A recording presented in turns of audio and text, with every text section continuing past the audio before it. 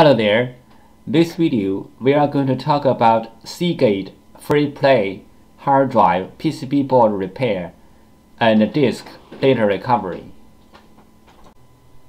Some of these model hard drives could experience this problem. The hard drive spins fine, no clicking sound or any other weird sound, but not detectable by any computer. There are three common methods to fix a hard drive PCB board. Method 1. Clean the contacts. Clean the contacts on the PCB board and also on the hard drive can fix the problem caused by the poor connection between the PCB board and the hard drive. PCB board repair method 2. This picture shows the basic components on the PCB board and their functions. You may take this picture as a reference to fix your own PCB board. This picture shows other components on the PCB board. Fixing hard drive PCB board method 3. PCB board swap. PCB board swapping including two steps. 1. Find the correct donor PCB board. 2. PCB board firmware transfer. PCB board swap step 1. Find out the correct donor PCB board. Locate the hard drive model number on the front of the hard drive label. Locate the hard drive PCB board number. Different brand name, different PCB board. The PCB board numbers are different. You may go to hdd-parts.com to check out other brand name PCB board numbers. After find out the hard drive model number and the hard drive PCB board number, we use them as a reference to search for the correct donor board. We found the correct donor PCB board for the hard drive, but this is only the first step. The next step is we have to do the PCB board firmware transfer to make the donor board work on the original hard drive. PCB board firmware. PCB board firmware is the information data on the PCB board. It may be in the memory chip or in the main chip on the PCB board.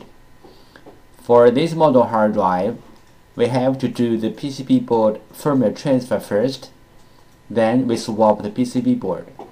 Otherwise, the new board will not work on the original hard drive. Why do we have to do the PCB board firmware transfer? Because for this model hard drive, one PCB board includes two parts, hardware and firmware. The PCB board firmware includes hard drive's unique configuration data. The hard drive needs this unique configuration data to work, so we have to transfer this unique configuration data from the original board to the donor board. Then the donor board can work on the original hard drive. Regarding the hard drive PCB board firmware transfer, we have three things to mention. First, PCB board firmware transfer is different from the hard drive firmware upgrade. The PCB board firmware transfer is to transfer the PCB board firmware from one board to another board. The hard drive firmware upgrade is to upgrade the hard drive's own firmware. It has nothing to do with another hard drive or another PCB board.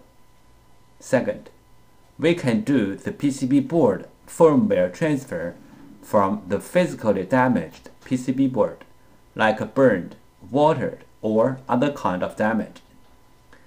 Our PCB board firmware transfer success rate is more than 95%. Third, we do the PCB board firmware transfer for our clients for free. This picture illustrated the procedure of fixing a hard drive PCB board. First, the clients send in their PCB board. 2. We fix the PCB board. 3. We ship back the PCB board to the clients. We receive many questions regarding the hard drive PCB board firmware, also called hard drive PCB board BIOS, and the hard drive PCB board compatibility. So let's talk a little bit more about this in general. Some PCB boards BIOS are in the independent memory chip, like the first picture shows. Some PCB boards BIOS are integrated into the main IC, like the second picture shows. Most of the modern hard drive PCB boards need to do the BIOS transfer before swapping the PCB board.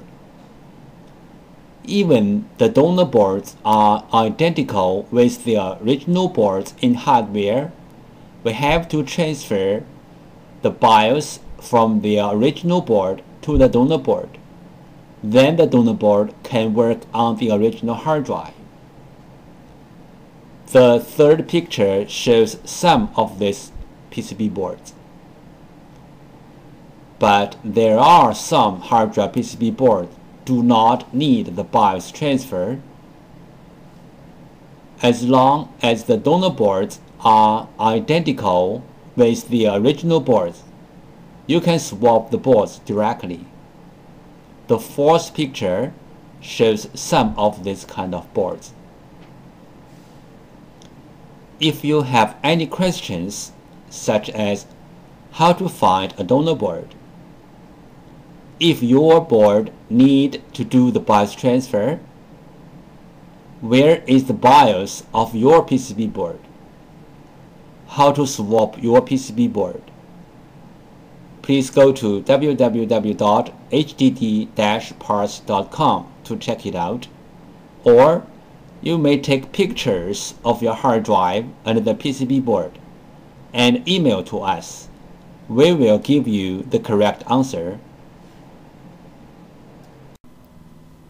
If the hard drive disk assembly is damaged, we can do disk data recovery to recover the data from the disks. The common symptoms of hard drive disk assembly failure are the following. 1. Hard drive makes weird sound. 2.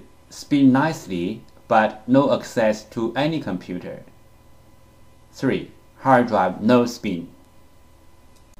Tips: if the storage configured as mirrored hard drives, you can take the bad hard drive out, then put same size or bigger size another hard drive into the bay, and then the storage will mirror the data to the new hard drive automatically. If this trick doesn't work, that means the two mirrored hard drives are both damaged, or the storage was configured as read 0. That means the two hard drives are different.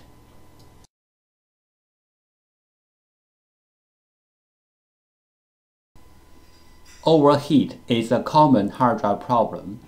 Cooling down a hard drive is always a good idea.